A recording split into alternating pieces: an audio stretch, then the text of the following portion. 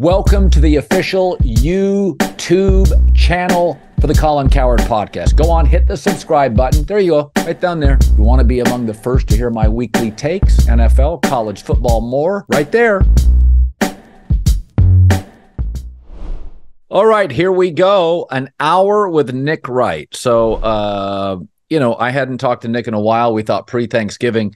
If you're watching this, he does look a little like Bernie Taupin, the lyricist, the British lyricist, who was Elton John's songwriter forever. You've got a little Bernie Taupin look between the sports coat, the very sophisticated. Colin, listen, I'm not sure. I haven't seen the metrics, but is your, YouTube and podcast audience, are they skewing to like the golden generation? Like you were 30 seconds in and you're like, hey, I think I know a lot about, pop culture from before my time, but Bernie Taupin, yeah.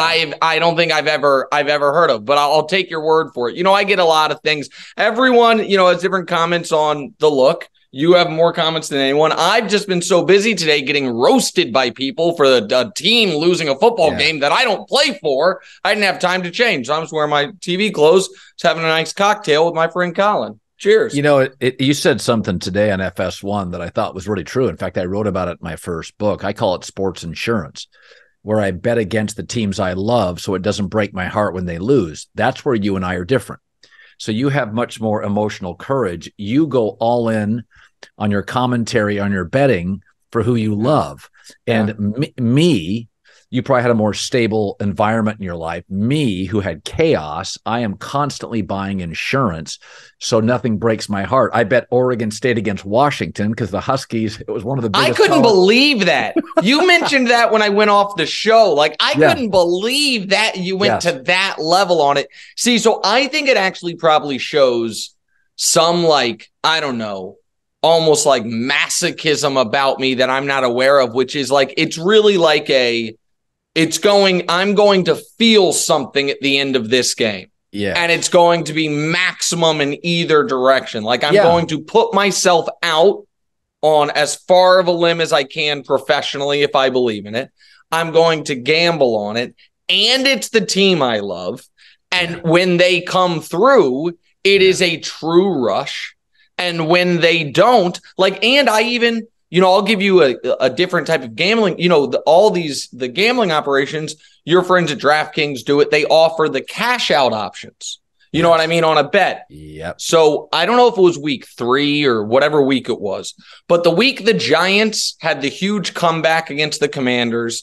And Denver had a huge lead against someone that they ended up blowing. I bet both. I made a $500 bet on both teams that were trailing by 21 simultaneous. It's $500 to win $21,000. It's week 3. Yeah. And at one point, the cash out option was 17-5 because one of my teams had won and the other one had gone from down 21 to up 10. And I was like, hell no, I'm not cashing. No, if you're offering me that, it's worth more. And that was the game Russell Wilson completed the Hail Mary to potentially tie the game. And then they didn't get the 2-point conversion. And I dropped to my knees in agony when he completed that tipped Hail Mary, but then I won anyway. And that's kind of just how I live my life. That's just kind of how I live my life. Well, you talked about the word you used was rush, and you play poker. And your opinions, you probably somewhere, maybe because my father later in life, I didn't notice it early, was an alcoholic. I am very acutely aware of obsession or becoming an aholic, whatever that aholic is, right? And so I'm aware of it. I'm always pushing back. I'm always stopping. You're not. You probably didn't have as much of that in your life. So your life could have been, you had some chaos you've told me about, but you like the rush. I am avoiding the rush at all costs. Yeah, I have, and I think maybe we've talked to this once before. I'm pretty convinced. I haven't been clinically diagnosed with this, but I have what people call an addictive personality, and that can go in any direction.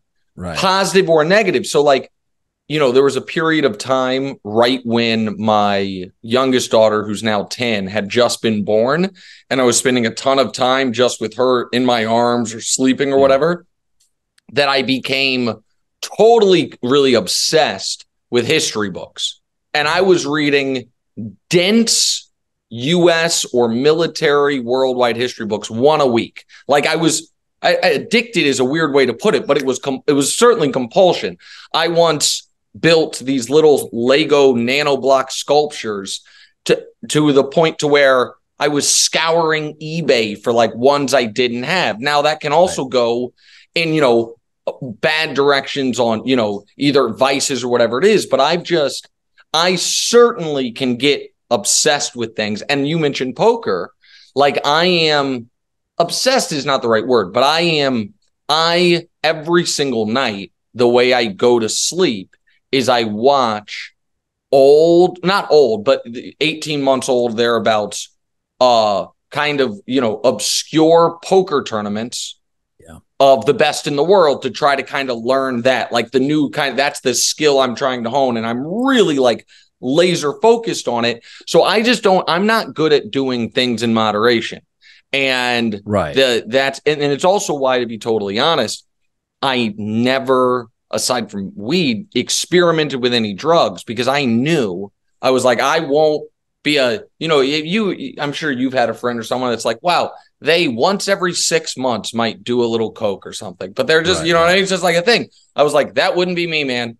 And so I've kind of had to have my own guardrails on it there. Yeah. And I have a lot of guardrails. So I'm the exact opposite of you. Everything is in moderation. I literally, I tell my wife, I go to this place in Manhattan Beach. It's called the 900 Club. And it's a great place to go. I go see my buddies. I watch the Chiefs Eagles there. And with 4 minutes to go in the game, I call Uber, take me home, and do the podcast. Right. Yep. But it's just I wanted last night to be like you, in an environment of fans, and it was split down the middle, Kansas City, Philadelphia. But it's like I can stop anything. I cocktails, 740, done. Years ago, I was getting rosacea, and I went to a nutritionist, and she said, do you eat dairy? And I said, yeah, I have about 12 yogurts a day. She said, 12. And I said, I eat them all day. She goes, stop. No more dairy for you. I literally have never had yogurt since the next day. And I was living on it. So I say this, I am a great quitter. I'm not a good starter, but I am a great skill. That's like an underrated skill that I guess it's a weird thing to say, but being able to either cut your losses or just be like, not into this. Like, do you ever wonder how many people in our business, people who probably are not necessarily at the apex of it, but our business, everybody, you started in local TV and then did local radio. I did local radio for a decade. So I always wonder how many people who have decent jobs in, a good market or whatever it is, fell out of love with it 8 years prior, but just didn't know how to be like, oh, this wasn't for me, and are continuing down the path. You know what I mean? That they're like, where it's not even what they want to do anymore, but it's just what they had always said they were going to do. And they don't want to be like, I was wrong. I always wonder about that. Well, I think I will say this. I think sports talk radio is at its best locally when you have a great controversy and you can spend 4 hours on one topic. I remember when I lived in Connecticut, my wife Ann built a gym for me downstairs, and I worked out almost every 4 o'clock every day, like 3:30, 4 o'clock. And probably the best local show I've heard consistently was Felger and Maz, the two Boston guys, not homers. One of the few shows in a big market I've ever heard that would push back on local teams. Funny, smart, connected. And I always thought their best shows, when they had a major Patriot controversy or Brady, it was great. I'd sit there and work out for 2 hours. That's when I had muscles, because I would just sit there and work out because I thought it was fascinating. I don't think that's when you were getting ready for your book cover. The famous shirtless book cover. Yeah. So I have a story on that, but it's This morning, Colin, so I drove back from Philly at 6 a.m. I know. I saw your pictures. I had to do my podcast. And so this morning on the drive back from Philly, the last thing I want to do is consume any content about the Chiefs loss. Like, it's the last thing. So you and I are so similar on this. I went to my buddy Andrew Filipponi, who you know a bit. He hosts afternoons in Pittsburgh. He was the Kenny Pickett guy. He had a weekly show with him when he was at Pitt. He like threw a party when the Steelers drafted him. He was tweeting Pickett to Pickens is going to be the new Montana to Rice. He was the Kenny Pickett guy. And after the game Sunday, he said, "I'm out on Kenny." And I was like, I've got to hear this show. So on my drive from Philly to New York this morning, I pulled up the podcast from his local show yesterday, 2:00, of them being like, "I'm out on Kenny." And then today, right before our show, when I saw Matt Canada got fired, I was like, I want to hear what they're saying now today. Like, local sports radio is great. It's like on it can be super monotonous. You know, if you have a crummy baseball team and there's nothing going on, but on the big story stuff, it is so exciting and exhilarating. It's so good. Yeah, I have a show in LA I listen to. A buddy of mine works on radio, and he does a really good job, and he's got great Laker information that I listen to, and he and his buddy are funny. I know them both. They're funny, and they can go places I can't go because I have a television component. I'm minute to minute. My ratings are judged, and so there's no question. I do more NFL now. If I was just doing local radio, I'd probably do 30% NFL. Now I do 58 to 60%. So I've always thought when I saw I don't know the name of the sportscaster, Chris something. He's some ESPN guy. It was on social yesterday where a local person came up to interview him, and he said, "I don't do local." And I was like, every time I'm in a local market, I talk to the local guys. I love the local guys. I think they're funny. I think they're interesting. I think those shows are raw. I'm not allowed to be as raw. They're unhinged. I'm not allowed to be unhinged. That's the other thing that I thought you were going to, when you said you have a TV component, you ended up talking about kind of content and ratings and, but there is a level of, even in 2023, the closest thing to like the Wild West of like sports media is your local sports guys who can absolutely walk the line and cross it occasionally without, and I think it's probably because it's hard for a local radio gaffe to instantly go viral without the fear of, oh my God, this is going to cost me my career. So when you're not as concerned about that, you can take more chances. And listen, sometimes it ends in disaster because you take too many, but sometimes it is really one of my buddies who's done I've told you about him as well. My buddy Laszlo has done a local talk show for over 20 years in Kansas City. And he said early on when he was doing it, he was like, my entire goal when I had first started in a market, no one knew who I was at some point when they're listening, make the person say something that makes them look at the radio, even though it's an audio medium. Just be like, what did you say? He's like that, and there are levels of how close you can come to the line in that. I mean, I don't know that I will now, but I used to say to Danielle, my wife, like when we're retired, retired will actually mean like maybe living in Hawaii and I do the local sports show there. like two hours a day. Like, but I just got to take somewhere. But that was before like podcasts and YouTube and stuff. I'm talking about a long time ago. I was like, I'm going to have to give an opinion somewhere, but that always seemed like a good gig. Coaches always say that they go up the chain, they get to Kentucky, they win a national title, and they say, when I retire, I'm going to coach at St. Mary's. And it's like, that pays less than a high school gym teacher. No, you're not. No, you're not. You're gonna coach somewhere, be a consultant for the Philadelphia 76ers, make 300 G's a year and go to 8 games. Don't give me a break. No, I've always I have a lot of, when I was up in Seattle for the Husky game, Husky Oregon game, a softy Dave Mahler has been doing stuff forever. And he came up and said, would you do the pregame show? And I'm like, of course. I love it. I think it's just great. He's terrific. I think the local guys, I could name 20 shows off the top of my head. I think they're excellent.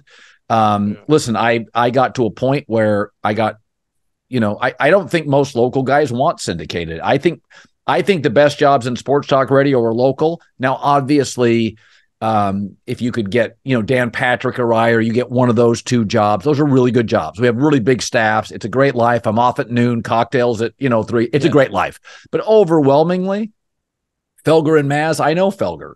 He makes a lot of money. He does a really good job. Well, that's the thing. So like when I was coming up, and I've told you this, like it's a little, maybe it should be embarrassing, but it's not. But my dream job was to one day replace you on ESPN radio. I was like, by the time he's about done, I will be there. Like, you know what I mean? Not like they fire you for me, but like to me, that was the best real estate in sports media in America, was the midday show on ESPN radio, because it was cleared in all the markets. It was mornings on the West Coast. It was the best real estate. Nowadays, man, I do not, and I'm not trying to take a shot at it. I simply don't feel that way. I know, Danny Parkins really well. He does afternoons in Chicago. Yeah. He got offered however many years ago. I won't say the network, but their afternoon drive national spot. I know how much he's making because I offered him a job. I remember we talked about it, and it was like, I have more people will hear me and care about what I say in Chicago than on the, on the national network, whatever it is. It's not, and I don't want to sound like back in my day, but like Dan Patrick, that doesn't exist the way it used to on the national radio. I mean, Rome first, obviously, and then from there, like that's kind of now it's not a bad thing, because now this exists in podcasts and people have other opportunities, but I don't know what my dream job would be if I was 18 years old right now, because I didn't ever think I was going to be on TV. I never thought I was going to be on TV. I always just wanted to have the biggest sports radio show in the country. Yeah. But now I don't know what that, like, I mean, you have the biggest sports radio show in the country, but it's a TV show as well. You know what I mean? So it's like a different thing. Like, what is the biggest sports radio show that's just on the radio right now? I don't know what it was, but for years you would know it was Jim Rome. It was, you know what I mean? Van Pelt had a huge one for a while. Like, I don't know what it is right now. I don't know. Yeah, I don't. And I don't think it matters anymore. I think in the 80s and 90s it did. It's almost like having the best. It's like having the best running back in the NFL. Nobody cares. Like, nobody cares. It's like, who's got the best quarterback and an offensive coach that guides him. And I say that with all due respect. I listened to Mike and the Mad Dog for 10 years when I was in the East Coast. I thought they were terrific. I thought Boomer and Carton were a riot in the morning. I thought that was less baseball-y than Mike and the Mad Dog. I thought Boomer and Carton were perfect. I think Gio and Boomer, I don't hear them. Gio appear, funny guy. Boomer's, he's got a sizable audience, legitimacy in the market. I think those shows they're very, very good. I think they're great. And I think a lot of those shows probably pay better than most of the national shows. My point is, like, I think podcasts, like, in a weird way, like, is the biggest non-televised national sports radio show in 2023, and I'm using radio in quotes, pardon my take. Like, it might be. You know what I mean? Like, that might be what the next iteration of it is. Like and so I don't know what it is, but I love the industry. And I still, even though I've now been at Fox longer than I've been anywhere else, I've been doing this first things first longer than I did any of my other shows. If someone like were to ask me what I do for a living, I'd say sports radio host. And I'm not on the radio, but like in my head, that's what I am. Like, I just happen to be on TV doing it, but that's what I am. Yeah. I put down, whenever I'm filling out a credit report, America's media icon. And I just leave it that. I told my one of my youngest daughter one of her friends told her, because both my daughters are actresses. The 18-year-old's in college. The youngest is 10. And one of the 10-year-old's friends told her the way it works is you get an agent and the agent puts you in movies. And so she is super pissed at us that we won't get her an agent. She was like, whoever told me that's what you need to do. And I said to her, I was like, Deanna, I was like, I know how this business works. She was like, how would you know? I was like, I'm in the entertainment business. I think I said, I'm in the entertainment industry. And she just started laughing. She was like, no, you're not, Daddy. I was like, yes, I am. She was like, you are not in the, she thinks whatever I do is sports and it has nothing to do with the entertainment industry whatsoever, that I'm out of my mind. No, it's, it's, it was interesting. During the writers and the actors and the directors strike, here's my take. And talking about the entertainment industry, we'll just pivot to that. Sure. Is that my wife and I, we watch Acorn TV, which is Netflix England. Everybody's got bad teeth, skin's blotchy, noses are pointy, but the writing is just so good. And I told my wife, I don't care who the actors are. And I am not in any way trying to downplay Don Cheadle, Ed Norton, Michael Keaton, Meryl Streep, Amy Adams, people that literally get me to a movie. If they're Jason Bateman, certain people, if they're in it, I'm watching it. They make good choices. But I said, my wife and I will go through a 9-part series if we don't know the actors, if the writing is good. I've never watched a series where the writing's bad and the actors are famous and considered high profile. Is that there's nothing against actors. I'm not marginalizing the industry. But when I looked at that strike, they resolved the writers first. I said this. Stranger Things had 8-year-olds acting. 8-year-olds couldn't write it. They couldn't direct it. They could act in it. And that doesn't mean there's not great actors. 8-year-old couldn't play in the NBA, couldn't be a senator. They can act. And so it's like, I mean, they're acting as children. I mean, that's a little, they're the only people eligible. You can't get a 30-year-old to play the role. But before until you got to the senator NBA analogy, where I agree with you is great writing. Can pull me in. Right. In a way that a star actor, if the product is, if the plot and the writing is terrible, you can't keep me. But you can have a totally anonymous cast, which anonymous doesn't mean they're not good actors. Just, you know what I mean? Not famous. Right. And if the writing's good, you're in there entirely. Think about this. Marlon Brando's had 8 bad movies. Why? The writing was bad. You don't blame Marlon Brando. You go, the writing sucked. Correct. Tom Hanks, The Terminal. Nobody says, I'm not watching a Hanks movie again. The writing wasn't good enough. The writing carries it, not the acting.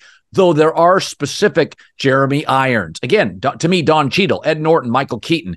There are people that Jason Bateman just kind of pulls me in. Whatever he does. Oh, by the way. No, there are stars that here's the thing that the entertainment industry, from the movie perspective, has really taught me a bit as far as how to do my show, which is I don't think you can underrate the importance of charisma, which I don't have a ton of, or likability, which I realized later in my career, that's important. The thing is, so you mentioned those folks. So like Tom Cruise, I can't explain it, but charisma is the word. And that guy, it's just like he pulls you in. A guy who I think that maybe people will laugh at me for this, but a guy who I think has it. If he's on the screen, I find myself smiling, is Mark Wahlberg. That guy's funny, man. Like, he's just funny and he's having a good time and he's good looking like that. So on that level, so that's where like and where the perfect storm is, for instance, I would argue The Sopranos, which had apex acting, what Gandolfini and Falco did, and basically all the actors in the series except for the kids were A+, and some of the best television writing ever. And you have true art. You have I can watch that again and again and Yeah, again. that's right. If you bring them both together, and they don't, it's not like Gandolfini was an A-lister before The Sopranos, but he was an A-list talent. Clearly, he was one of the most brilliant performers ever. Yeah, and I think it was Marlon Brando said, and this is where James Gandolfini, he found the perfect role. It didn't even look like he was acting. You start thinking, I bet he does have some mob ties, right? Yeah. Right. Yeah. So Marlon Brando used to always say, you can do yourself and a version of your father. Nobody has the range. Yeah, you're doing a version of yourself or a version of dad. As a man, that's the range. That's all you can do. And so when I watch Gandolfini, there are roles, and I think De Niro has leaned into this a lot. Yeah. I think Michael Keaton's quirky. He's leaned into it. I thought James Gandolfini, it's like, oh no, he found the perfect role. Now, I watched him in a couple other movies. I really liked him. He's terrific. Yeah. But that role, there are perfect roles. It's just like somebody once said to me, Colin, afternoon radio. And I'm like, no, that doesn't work for me. I'm not hostile. I'm more I'm going to take you through what happened last night, my version, my story of what happened last night. I don't want to take calls and yell and argue over stupid conflict. Yeah. That's not my personality. That's Mike Francesa's personality. I do think actors, there's a perfect role out there, and the actors that find it often get typecast, but they do it over and over and over again, and that's criticized. But what it is, it's the closest version of who they are. And so Nicolas Cage can do the same thing over and over. Now, leaving Las Vegas, he may do something that diverts, and you're like, wow, what a performance. Wow. But I think most of the times I watch Michael Keaton, kind of that sardonic sense of humor, or you watch Anthony Hopkins, or after I watched Silence of the Lambs, everything felt like I heard that. Yeah.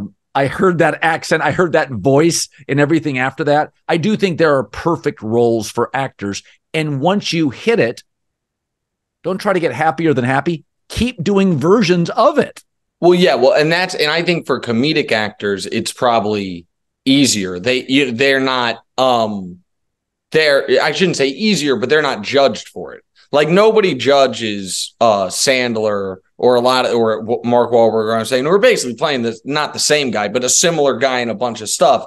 Dramatic actors, they are judged in a way. It's like test your range, see the different things you can do. And yeah, I mean, I personally, maybe it's because my daughters are so into it, I find it to be a really like fascinating journey of like trying to learn these things and the like whether or not the places. I mean, the 10-year-old is not obviously on doing things on this level. With the 18-year-old, she's a theater major at University of California, Santa Cruz, and she's out there really trying to like learn things to do it.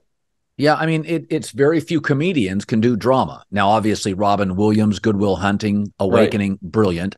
Steve Carell. I think Steve Carell's brilliant. I think he's actually. I honestly, and I think he's better funny. Dramatic actor. I think he's better in drama than he is in comedy, and I think he's funny as hell.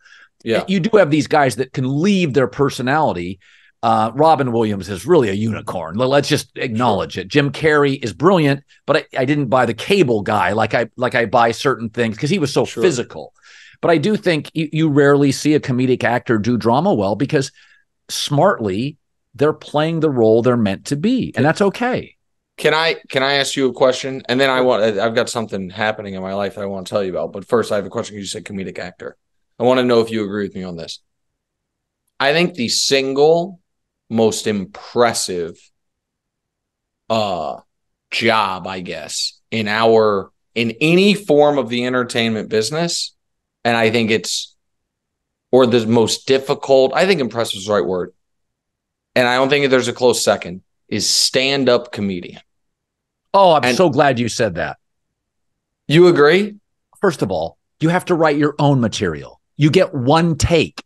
You have to perform it in front of drunks. It's incredibly hard. It's insane. You Actors have nothing. You have somebody else's writing. Yes, you have nothing but your thoughts. It is it would be like doing a television show with a live, like in front of, on your eyeballs, the ratings by the minute, to where like, it's like, oh, because every joke that doesn't hit, so, and you have to keep going. And it is it is, to me, I am more impressed by stand-up comedians than anyone in the business. Oh, I agree.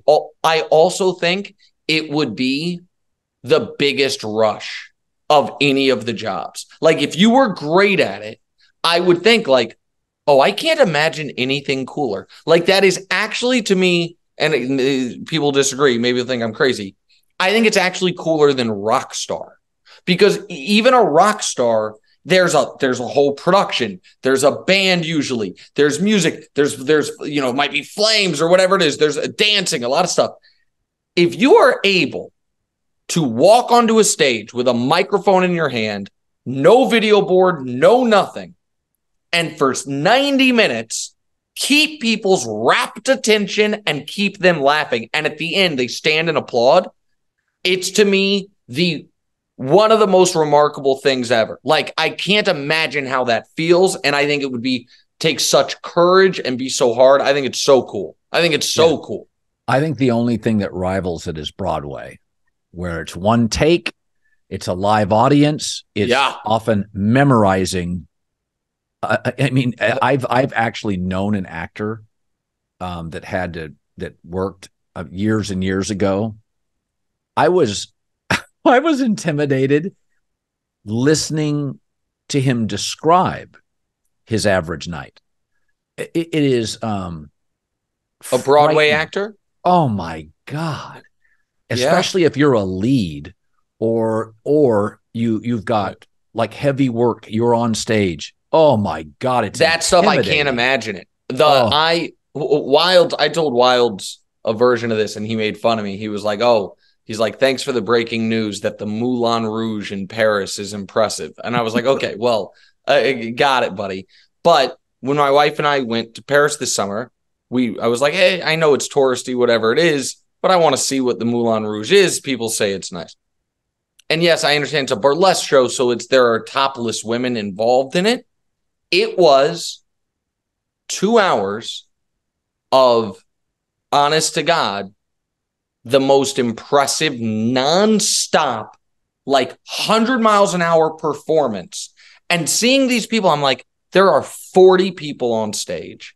They are all going fast and doing different movements. And the thing is, they do, and I'm sure it's not all the exact same people, but they do 3 shows a night, 7 days a week in that theater. And 2 things occurred to me. One was, I was like, these tickets were $400 each. There's 1,000 people in here. You're doing 3 of these a night. Like, how much money does this place print? And the next thing was like, I don't think once you get cast, you practice. I think you just perform because there's no time to practice because the theater is all day doing these shows. And Broadway that was the big shocker to me about moving to New York, that I loved Broadway. I would have never thought I liked it. I was like, I don't watch musicals. I don't care. And I find it's one of my favorite things about living here is like because you are amazed that what these people are able to do. And then, they do it 6 nights a week. They're just there doing it. It's unbelievable. Circling back to comedy, it's why Colin Quinn to me has always been one of the most impressive comedians, that he does these Broadway, he writes these, essentially, he finds a director, but he basically, it's a one-man show that Colin Quinn has done. And I watched a couple of them online and I was just like, it's a lot of work. He, obviously it took 6 months to write. Colin Quinn to me is one of the real great performers in America, and he does stuff nobody else does. He does stand up. Years ago, I was in New York, probably 10 years ago, I was in New York one night, and I'm having cocktails with a buddy who's from the Pacific Northwest. And I said, hey, let's go to a comedy show and see who's performing. Colin Quinn was up there, and you could tell he was working on his act. He was in warm-ups, and he slayed it. He was just so funny, and he was kind of going, no, that's not going to work. And I thought it was probably an hour of just ad-libbing. 8 minutes of it were laugh out loud funny. 35 to 40 were really good. And then, some of it, I've seen David Spade live 4 or 5 times. Some of it just doesn't, he's not there yet. He's got a funny line, but he doesn't have the arc complete. Yeah. But I think back to that, I think Colin Quinn's really, really smart, really clever. The one person show, and then we can, I guess, change topics, do whatever. I don't know if so. There's a show, one of the obviously Law and Order, but there's a bunch of Law and Orders. So Law and Order, Organized Crime, which was the spinoff of SVU. They took Stabler, the guy from SVU, and gave him his own show.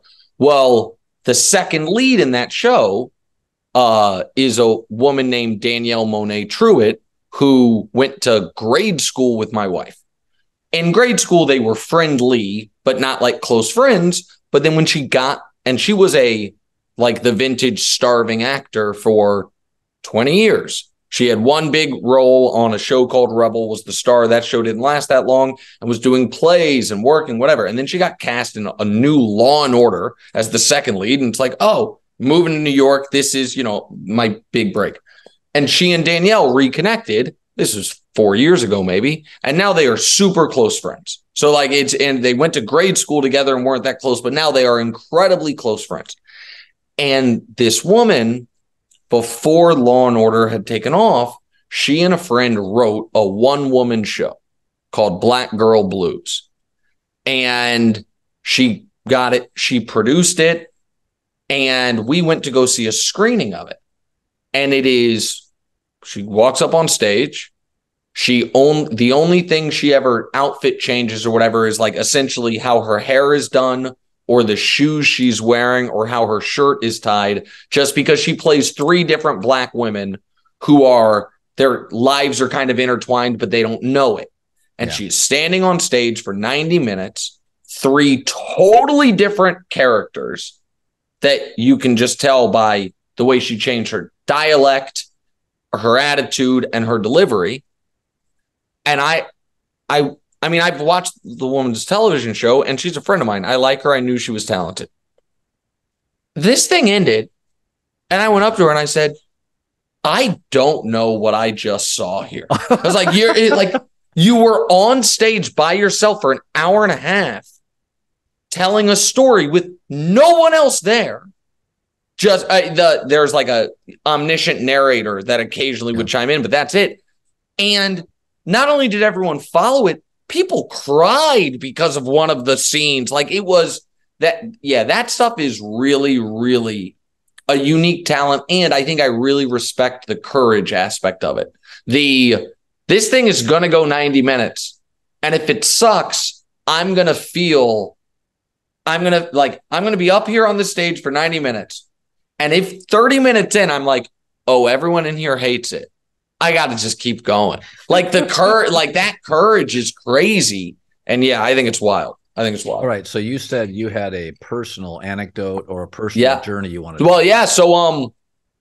So Colin, and I know this will sound confusing to you, but I might have a reason for you to check Kansas City off your list of cities you haven't been to, because I, in the spring, am getting married in Kansas City. And now you might say, Nick, you're married. And technically, yes, I am. However, you don't, I think, know this about me. My wife and I never had a wedding. Didn't have any money. We had set aside money for a wedding, and then I got the job in Houston. And so we moved.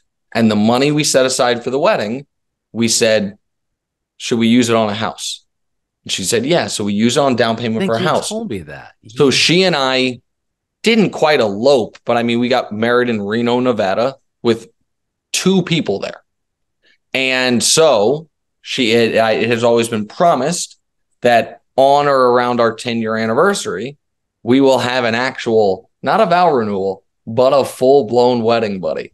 Wow. So we're having a full-blown wedding. There will be pomp and circumstance. And while you will get an official invitation in the mail, I'm delivering it to you now, as you can be part of my LA contingent that goes to the wedding. I didn't know Kansas City had an airport, because my entire life I've never walked through an airport and seen a sign to Kansas City. I swear to God. Now, I'm in Salt Lake all the time because I have a place in Park City. I see London. I see Paris. I've never seen Kansas City on any. Okay, so here's the thing. You know what's very funny? So up until a year ago, not only did Kansas City have an airport, I would argue we had the greatest airport, and here's why. Now, literally no restaurants. Literally no restaurants. There was like one Pete's coffee shop. But here's how it worked. Every gate, you got out of your car, you walked into the airport, you walked to your gate, and each gate had its own security just for the gate. So there was no security line because every gate, there was 18 gates, 18 little x-ray machines and whatever it is. You would, honest to God, you could get out of your car at 7:00 and be sitting in, waiting for your plane at 7:04. It was the most convenient airport in the world. But because there was literally no restaurants and no amenities, whatever, a lot of places didn't fly into it. And so, much to my chagrin, they redid it. And now it's big and fancy and there's restaurants and whatever, and I hate it. Everybody loves it, but I hate it. It's like a big international airport now, but it's not my charming Kansas City airport. But yes, it has an airport, and I'm getting married to my lovely wife, and I know it's weird to say I'm getting married to my wife, but I am. And so we're doing that in the spring, and it'll be a hell of a time. It'll be a big party. It might be the social event. Unless Kelsey and Swift get married, it's going to be the social event of the year in Kansas City. Not a lot of big social events. Come on, give me a break. There isn't. So I'm going to, so we've done non-sports. I want to this deserves another cocktail. Can we take a 90-second respite? So our guys will edit it so I can refill my cocktail? Yes. All right. All right, there's so much to be thankful for over the holiday weekend. Friends and family, food and football, especially NFL. New customers at DraftKings Sportsbook. Download the app. Full weekend of action, full week of action. Right now, $5. New customers can bet just $5 on the NFL to score $150 instantly in bonus bets. You bet $5, you get $150. Money lines, props, live bets, and so much more. No matter your appetite, there is something for you at DraftKings Sportsbook. Download the app now. The code is Colin, COLIN. New customers bet $5 on the NFL and get $150 instantly in bonus bets only on DraftKings Sportsbook, the official sports betting partner of the NFL. The code is always Colin, COLIN. The crown is yours. Listen, we've all had fender benders in our life. Sometimes it's even more serious. But even if it's somebody else's mistake, you can lean on Morgan & Morgan. It's the nation's largest injury law firm. 100 offices and over 800 lawyers. With over $15 billion, that's $1 billion recovered, Morgan & Morgan has a proven track record of fighting for you to get full and fair compensation. Submit an injury claim with Morgan & Morgan. It's really, really easy. It's almost like a quarterback, an offensive head coach, and a GM that gets some good weapons makes their life easier. We all need somebody, good or bad days, to make our life a little easier. That's what Morgan & Morgan does. If you're ever injured, check out Morgan & Morgan. Their fee is free unless they win. For more information, go to forthepeople.com/Colin or dial pound LAW, that's pound 529 from your cell phone. This is a paid advertisement.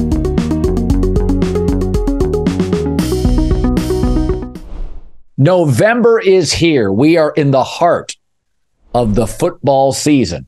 Hockey and basketball just starting up. Best way to get tickets to any of these games is on Game Time, the fastest growing ticket app in the United States. Game Time. It's obsessed with finding ways to help you save money on tickets. That's what they do. You can find exclusive flash deals, ways to help you save money, sponsored deals on games and concerts on a daily basis. Pretty sweet. With zone deals, you pick the section you want and Game Time picks the seat. Big time savings there. And with a Game Time guarantee, you'll always get the best price. You'll find tickets in the same section, same row for less. Game Time will credit 110% of the difference. So take the guesswork out of buying tickets and go with Game Time, the fastest growing ticket app in the United States, download the Game Time app, create an account. The redeem code is Colin. That's me, Colin. $20 off your first purchase. Terms apply. Again, create an account. The redeem code Colin. $20 off. Download Game Time today. Last minute deals. Lowest priced tickets. Guaranteed. So last time we were together, Nick, we had this thing where I said, if you could change one thing in sports, what would it be? Because I think both of us, we love sports and we think about new ways to improve it. So I was thinking last night's Chiefs-Eagles result. That's that doesn't count. That's the answer. Right, but I thought about this because we both love the NBA. And I was thinking that the NBA over the last 20 years has lost some audience, although they picked it up on streaming. And there's so many platforms now. Younger people watch it differently than, linear TV and all that stuff. So the losses, I think, are overstated. It's still incredibly valuable, pulls me in, pulls my friends, and all my friends of my age still got their teams. But I thought about this. It could help. So it takes a long time to become an icon. I would argue LeBron was not a true global icon until he was humiliated in Miami and then came back and won his first. And that was really this crescendo it had built to. He was well known. He was most talented. Fine. Yep. I agree with that. He joined the Stars. He lost and was humiliated, was the NBA's villain. Everybody loves a villain. And then he won the following year. He's crying. It's like, okay, now he's global. Now he's an icon. So it takes a long time, even if you're the best. Even if you're the very best. And then almost got to a different level when he did it in Cleveland. He absolutely did get to a different level. Absolutely. And that was a whole different thing. Yep. And so I thought, so what the NBA has always been was when it has its stars who even Magic, Bird take a while to become iconic. Steph wasn't iconic when he won his first title pre-KD. No. He wasn't. No. Sometimes Steph maybe, honestly, sorry to interrupt. You could argue Steph wasn't truly iconic until the last ring. He was going to be, I would argue, the 73 win season. Yeah. And then because it ended the way it did, and then he didn't reach the mountaintop again, when he did reach the mountaintop again, it was alongside a guy of equal stature that, like, maybe he already was iconic, but Steph, what really cemented Steph in a different way was the title post KD, which, by the way, if anyone's been watching Jordan Poole lately, Steph gets his ring. You know what? I know I'm a LeBron guy. Steph has 5 rings now. Jordan Poole has 0. Steph has his and Jordan Poole's. He has 5 rings. But go ahead. Sorry. You were been a mess. So I was thinking leagues do better when they have, especially star-driven leagues, the English Premier League, the NBA, when they have iconic stars. I think the NBA and owners would have to sign off on this because short-term they'd make less money, is that if LeBron James could win a title this year, if he had a 3-game first-round series, a 3-game second, a 5-game conference, and a 7-game finals. When you ask LeBron to have a 7-gamer in his team, it's hard to sweep even crappy teams. Yep. So LeBron can't give you 20 great postseason games. He could give you 11. Sure. He could give you 11. And when I watched LeBron the other night, in what was one of the most amazing things I've ever seen against Dillon Brooks, where he was easily the best player on the floor and virtually unstoppable. And I'm like, oh, he can still do that. He cannot do it 11. He cannot do it 21 times in the postseason. Is that if you pulled back and people say, well, what if stars would lose? Well, stars lose in March Madness. March Madness gets exceptional ratings because there's sudden death. Is that you went to a 3-game series and another 3, the best players would still win. You'd start with 2 games, home floor, whatever you had to do. It would ensure that your biggest stars, as they age, had a greater chance in singular games to be amazing. Injuries happen as you get older, lethargy, you lose energy. And I thought to myself, the NBA should, and I think Daryl Morey has discussed this, should share a page from March Madness. I mean, the quality of college basketball is awful, but March Madness gets big numbers on guys that can't play at a high level because of the urgency. So my takeaway is the NBA should consider shortening the series dramatically to elevate not just the urgency, but to extend LeBron, Steph, great old players to win titles. So, and there's a funny thing. So I don't dislike that idea at all. There is also a funny thing that is happening because of what LeBron's doing right now. No one is making the point what Steph and KD are doing is damn near unprecedented at their age, because a guy so much older than them is doing what LeBron's doing. Steph is 35.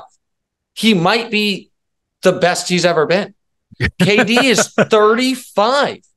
He is not quite the best he's ever been, but still the most reliable, best player on that team. The only reason the Suns have a real chance is because he's there, obviously, alongside Devin Booker when Booker's able to play, which is not. Those guys are not. It is not normal for those guys. I mean, Michael Jordan was 36 in his last game. Was he 36 or 35 in his last game with the Chicago Bulls? He was, but again, like, those things, people don't believe this when I say it. I want to make sure I get it exactly right. Kobe Bryant was born in August of 78. So the reason I'm saying that is this. And again, keep in mind the context of how old Steph and KD are. So he was born in August of 78. Kobe Bryant, the last playoff game he ever played was in April of 2012. So Kobe's last playoff game ever, he was 33. Kobe, who we feel like played and was great forever, was 33 in his final playoff game. Steph and Durant are unbelievable at 35. LeBron turns 39 in 40 days and is still, there's not 6 guys in the league. Nick, he'd make all NBA first team this year. Right now. Yes. Right. That's what absolutely. And so listen, there is a very select few guys who have clearly surpassed him. It's Jokic has, Giannis has, and Embiid in the regular season has. I'd rather have 39-year-old LeBron than Embiid in the postseason. I flatly would. No, but right now, all NBA first team would be Tatum's having a great year. Sure. Jokic, LeBron, probably Luka.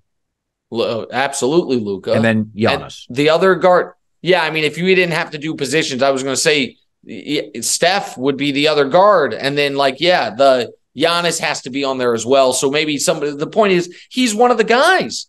He's at that age, he's still one of the guys.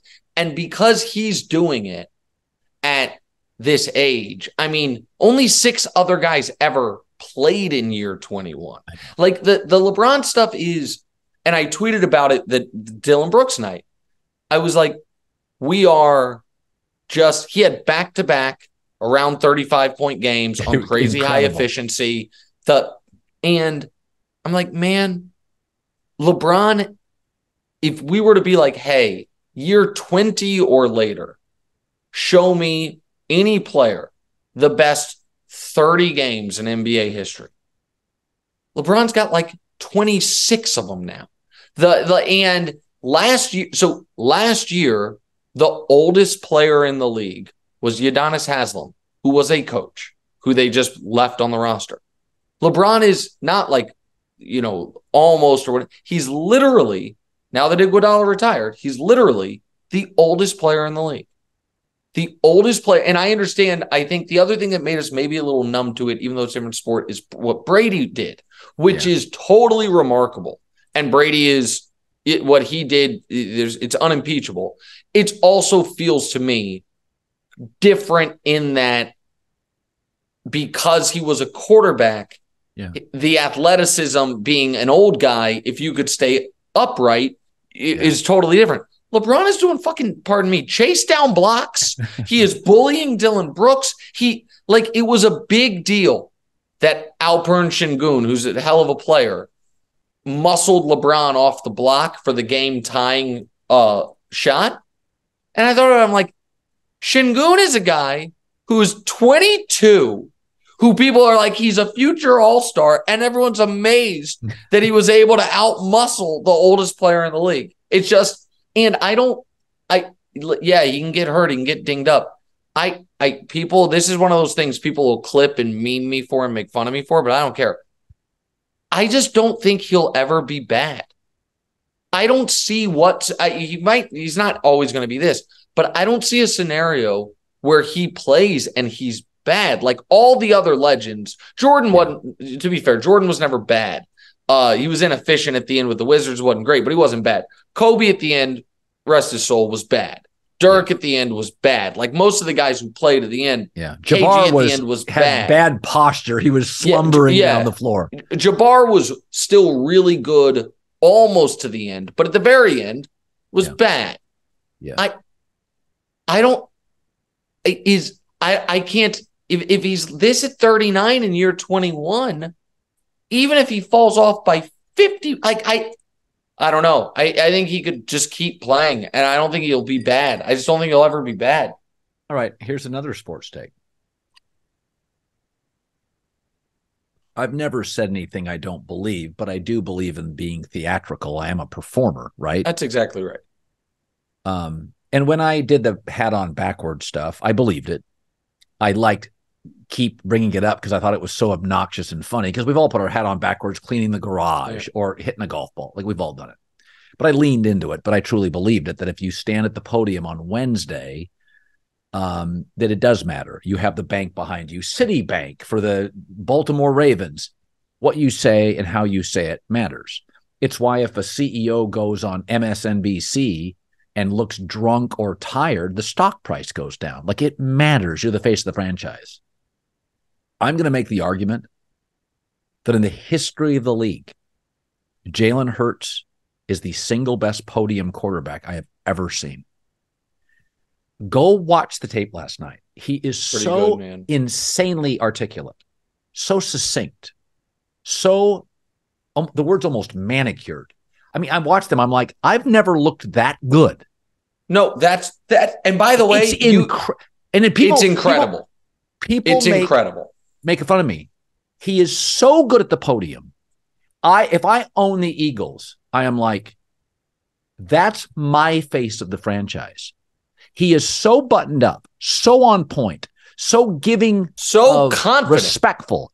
I've never seen, even Brady had days where he looked like a disheveled or by the way, I totally agree with this. It absolutely matters. It matters for that position. It 100% matters.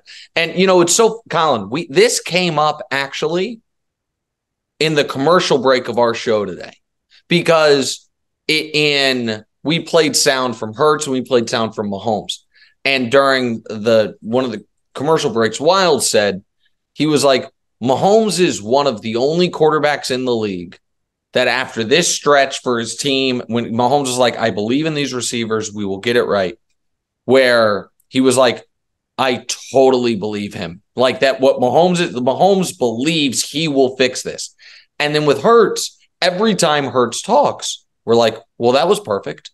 Perfect. And you one of your old bits that actually was used as an FS1 commercial was the quarterback face thing. Yeah. That the better looking kid gets more snaps, and then it leads to all these things, them being the quarterback. Him being good looking helps. Matters. There's no question. This goes back to the charisma thing I was saying about the movie stars. And if people think we're overstating it, the flip side is go watch Mac Jones at the podium. Oh, my God. It's not that he thinks no confidence, his team isn't good or whatever. He is questioning, am I any good? Yes. And it is oozing out of him. Just absolutely oozing out of him. So like Jalen, I didn't actually hear this take on your show today, because I didn't consume any of your show today except for the part I was on, because I was in mourning from my Chiefs. But I think Jalen, I don't want to I don't want to say he's getting a pass this year because he's not playing poorly, so he doesn't need a pass. But Jalen, in my opinion, and maybe it's because his knee is hurt, despite the Eagles being 9-1, his play has taken a hit from where it was last season. And I truly believe one of the reasons in a world where we criticize everyone, especially quarterbacks, there is almost no Jalen Hurts criticism, is because everyone respects him so much and looks at him and is like, oh, I believe in him. I believe in that kid. I saw a video of him, and I tried to stay off X, but I saw a video of him with, I think, a date or a girlfriend. She was gorgeous. And I looked at him and I was like, that guy, he looked, if you told me, he's a CEO. Tonight is a foundation dinner. He looked so professional. It was a date. And I got to tell you, I've said this, there are certain people that are just better in front of people. I know I got shit for years. It matters. That Carson Wentz hat on backwards. Not good enough. It's not good enough. So listen, I am glad you said the thing you said off the top, which is we say what we believe.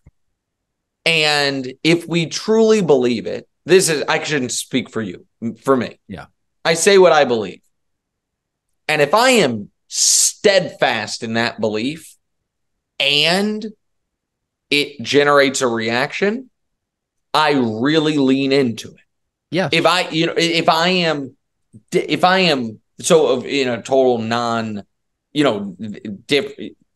totally different than the Hurts thing or the hat on backwards thing, I know my opinion on Brock Purdy irritates people, but I believe it in the marrow of my bones. Yeah. So I talk about it probably more often than I would have to because to me, it threads the needle of it's topical. Yes. I deeply believe it and it generates reaction.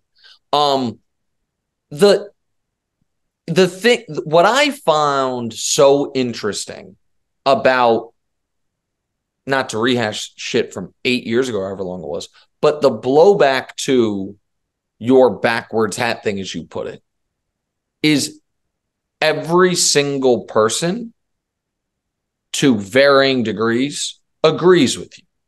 Not on the specific necessary trigger of a backwards hat, but the point of, if you are the face of my franchise, running my company, the forward-facing guy, how you present yourself not only matters, but tells me about how much I can trust you. That is a universally accepted tenet of life. And whether or not people actually thought a backwards hat was actually these days, Colin, it's like a pinky ring. It's fine. Like whatever. That wasn't the point. But there's a lot of... Let me ask you this. If I was hiring, Logan Swain runs the volume. Logan retires or Logan moves on. Logan makes a great living from me. If you were interviewing for that job, which pays a lot of money, would you show up with a hat on backwards for the interview? So even if you push back on it, deep down. That's what I'm saying. It is. So I don't actually even think the specifics matter, because the backwards hat could also be ripped jeans, or like in that instance, that specific instance of I'm showing up to a job interview, or like I thought personally that, so Cam Newton, I thought unfairly caught shit for his fashion sense. And the reason I thought it was unfair is he clearly put a lot of thought into it. Yeah. You can't, I'm not, like Phillip Rivers wore a bolo tie, nobody cared. Cam's wearing a feather boa. You might say he's a little eccentric, whatever it is, but it wasn't haphazard or thrown together. The Carson Wentz stuff, it's like, oh, that seems haphazard. Absolutely. That seems... It bothered me when I saw Carson Wentz once with a hat backwards. I'm like, you're mailing in. So you have no respect for the bank behind you, the owner, the coach. You are mailing it in. This isn't a duck hunting trip. Don't give me that. And where you were and where on the Wentz thing, again, I can't believe we're talking about this. This is funny. Like ultimately vindicated, in my opinion, is that picture that he allowed to be taken of him practicing with the 4 different teams he's been on wearing. Yeah. It's like, oh, you don't get it, buddy. Like people see that. I think teams see that and they obviously know you played for those teams. But there is to me an instant reaction of, oh, what do all those teams have in common? They all had you in the building and couldn't wait to get you out of it. Yeah. And like that, and it's almost, and you don't get that is actually something working against you. You know what I mean? You don't understand that is a negative for you. Like I do think one of the things you used to say, maybe you still do, but you say all the time, and I'm going to butcher it, but that the shorthand version of it is there's get it guys and don't get it guys. I don't know what I used to always say, people that don't get it, they don't get it. Exactly right. That's exactly right.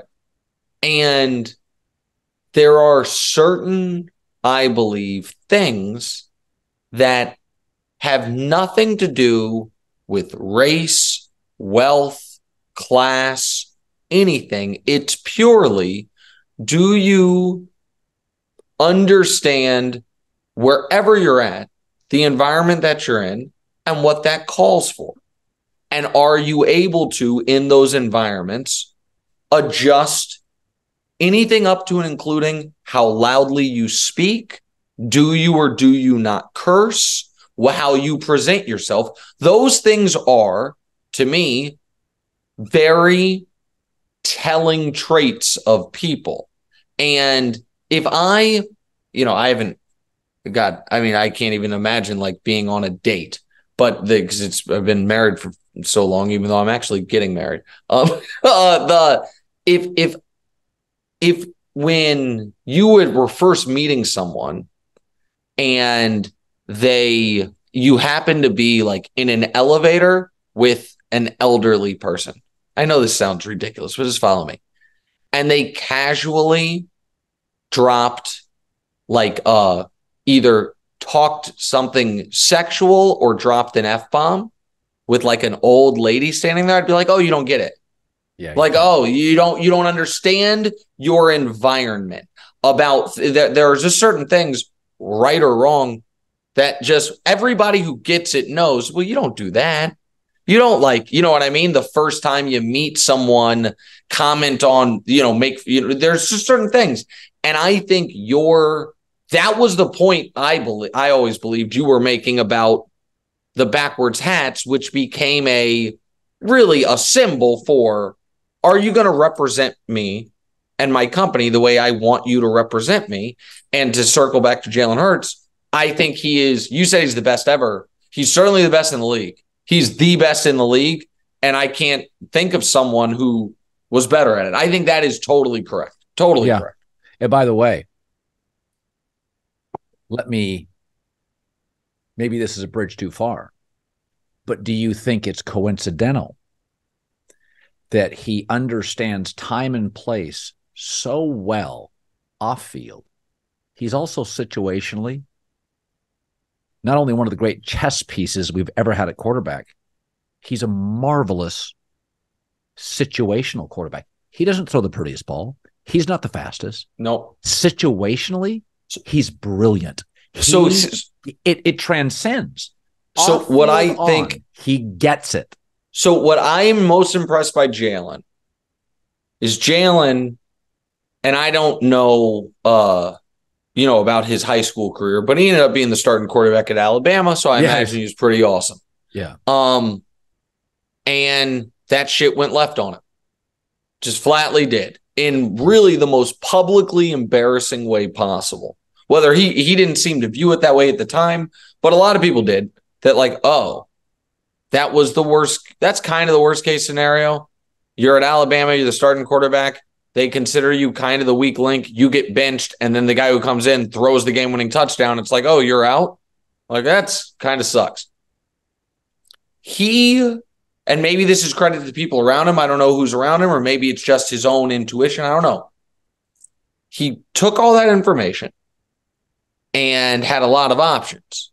I can fight my way out of here. I can stay. I can quit. I can raise a stink.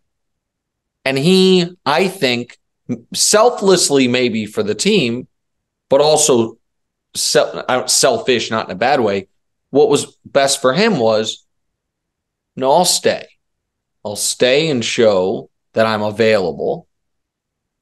That's what's best for me in my career. And then after I do that, and everyone, I have now universal approval. Everyone is like, what? And he got to come on the field, if I remember correctly, and helped him out when Tua got hurt, did that stuff. Then he's like, all right, what's the smartest move next? Let me go play for someone that could accentuate that I can throw, because that's what everybody doubts. Yep. Okay, let me go do that. And then once he does that and he gets his shot in the NFL, okay, what is the way for me to show these guys that I am valuable, the real deal, all of it? Well, one thing is, and again, I don't know him at all, so maybe I'm assigning things to him, but this is what happened as far as the timeline of it. Well, they had drafted a quarterback super high who they got rid of because everybody hated him, in part. There's other reasons. So let me be the ultimate guy, leader, forward-facing guy, and when it comes to how I play, my style will be, what do you need? What do you need? You want me to get beat up the way a quarterback really doesn't get beat up? You want to design a signature play that the strategy behind it is 17 of the 22 people on the field hit me from different angles? I will not complain. And guess what? It led to a second-round pick who got benched in college to having $250 million contract and the entire football world respecting it. So that's not coincidence, man.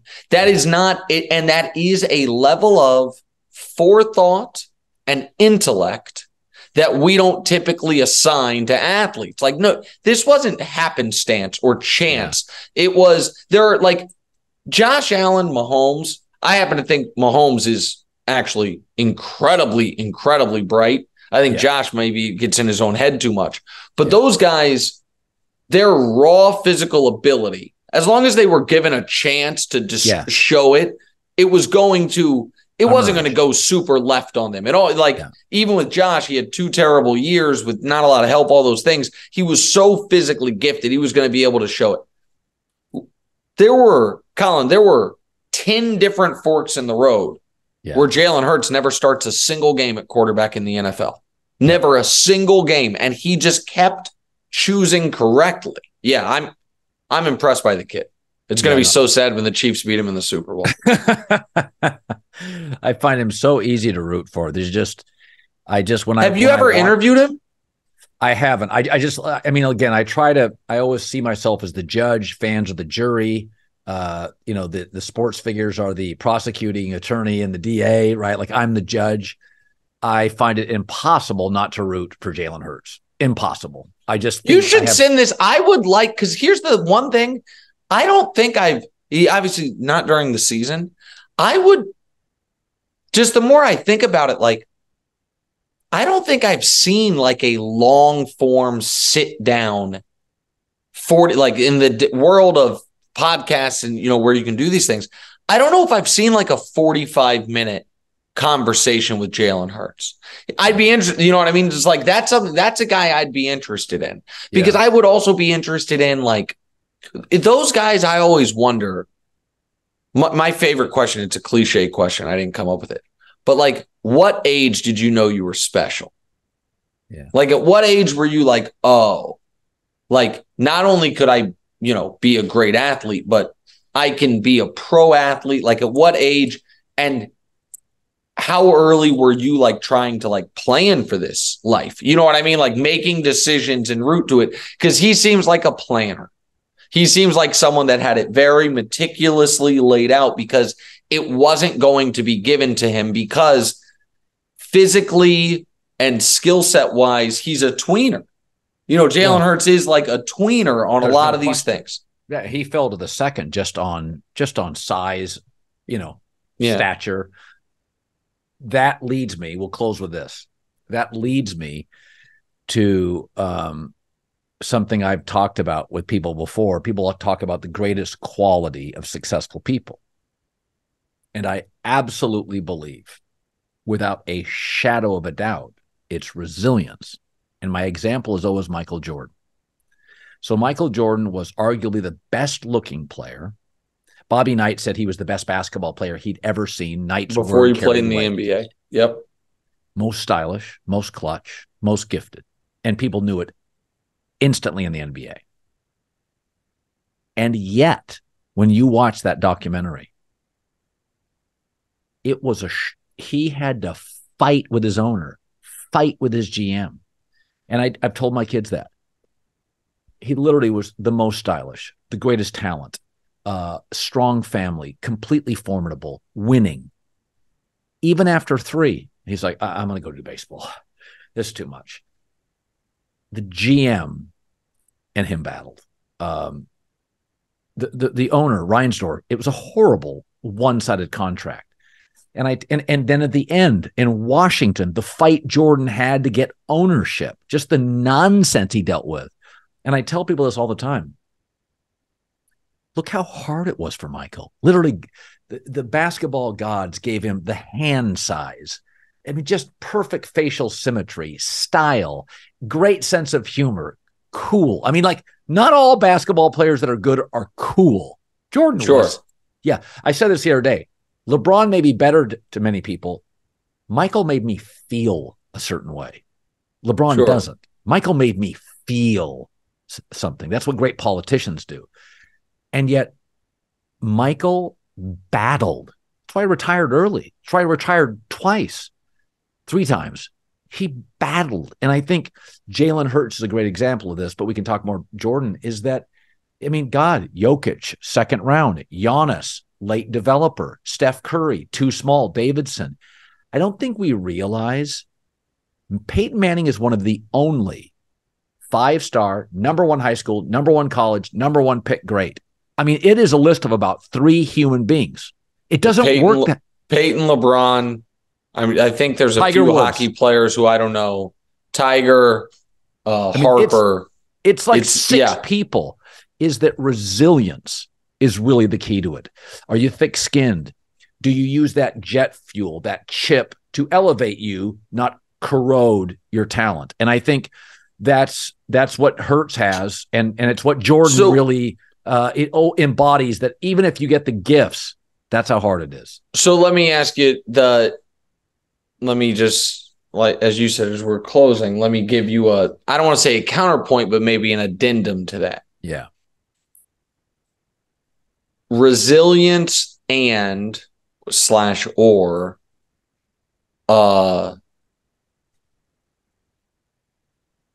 never being satisfied. Like, what I think in almost any industry separates the good from the great are the best people I've ever met in anything are always focused on what they are striving for still at this point.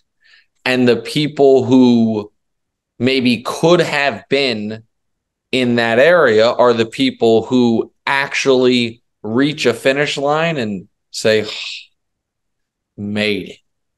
And that to me is the, and by the way, the people who take a deep breath and say, made it, might be happier. They might be, you know what I mean? That might be better in a lot of ways. I don't know.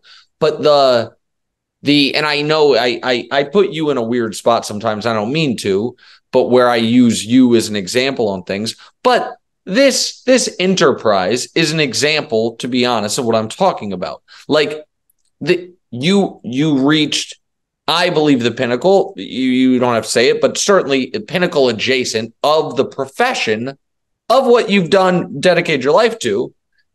And you didn't say, fucking look at me. You said, what okay, if I've reached this pinnacle, let me see what's next. You created a company, you're trying to do that. And my guess is if at one point, you moved on from the volume or whatever, there'd be a different thing. I don't know what it would be, a real estate magnate or something, but whatever it is, I think LeBron, it's not only that he's still playing, it's that he has made it very clear. Yeah, and then I want to own a team. Yeah. And by the way, I don't think he's going to be hands off. I think that, whether he will admit this or not, I think somewhere in LeBron's psyche is, well, if people think like me and Jordan are a coin flip, does it break the tie if I'm an owner that wins championships and he was the worst ever? Maybe. Like, you know what I mean? Like, do I, sure. And so Magic, one of the greatest players in the history of the league, one of the most famous people ever. I beat a disease that at the time no one did, not satisfied. How about I become, a billionaire off business? So many of like these folks, it is, and that is to me like it's almost self-fulfilling prophecy. It's why they became them, because they had that in them from the beginning. It's why the almost pathological need to always be attempting to accomplish a goal is what distinguishes, and to your point about resilience, being able to overcome all the bullshit that comes in your way and not, and this is the last point I'll make, and not even when it would be legitimate to say, ever allow yourself to believe, oh, it wasn't meant to be. You know what I mean? Like, nope, it has to be meant to be. Well, Martin Scorsese is still to this minute looking for the perfect script, trying to make movies. Is that it's The Irishman was not the final one. Is that he's moved by the art. He's challenged by making the perfect scene of the perfect movie. Like I told, it was my ex-wife who we get along with fine. It's pleasant. Yeah. At one time she said to me, she was a really good triathlete, just a college basketball player, good athlete. And she said, with my career, because we'd moved, she said, when is it enough for you? And I said, when do you stop running? I said, this is in my blood. I will talk until I die. Forever. And this is form. This is what I'll do. This is, and then we should leave because we're talking too long. But when Colin says he'll talk, this is my favorite story to tell about you. And I don't know if I tell it, but it doesn't happen so much pre-volume, before you add the volume. And it was the first couple of years I lived in New York. Yeah. I would get off the air, and your show was the 2 shows after mine, because I was in the mornings. Then Skip was on with Shannon, and then you were on. And so I would get off the air, and I would eat, and I'd take a nap. That was basically every single day. And I'd take a nap right around the time your show started. So I wouldn't always know if you were on or off the air, except I did know, because like clockwork, if you had a day off, not because you were going out of town, but because you were preempted, I got a phone call and you didn't even say hi. You just launched into a take because there was something in you. It would be like, oh, Colin must not be on the air today. And I'd answer, and you'd be like, so here's the thing. And you would just go. And I was like, that's why he's Colin Cowherd, because he had this thing in him. He knew I would be a rapt audience. And those phone calls, I don't know if you remember them, but I remember them vividly. They weren't conversations.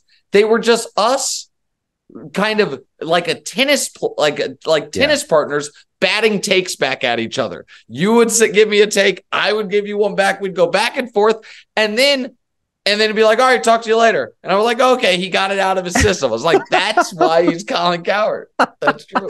My wife, sometimes it doesn't happen much anymore. I'll tell the story with some therapy down the road that we several years ago, we had hit a really neat place, but we don't argue much. We laugh a lot, but she occasionally, once, twice a year, we'll get into it and she'll go, "I'm not a caller on your show." Oh my God. So hold up. Maybe this will happen at the wedding. I don't know. Maybe we'll come to LA. My wife, and then we do have to go because now we're talking about our wives. We're 2 cocktails and it's too much. My wife, when we argue, and it's not a lot, but it's more than twice a year, says, and I quote, "I'm not Broussard." Like I'm not like, and I quote, she's like, "You want to argue? I don't. You argue for a living. I don't want to." She was like, "You just want it. Like, you're not on TV. I'm not your co-host." Like that is so. Yeah, I'm not a caller. That is Anne and Danielle. I guarantee if they got in a room without the two of us, they're just to talk. They would have the same stories, just from different vantage points. It's unbelievable. Yeah, they don't suffer fools. There's no bullshit with either of them at all. No, at all. Absolutely. I love you, man. All right. We'll do this again very soon. All right.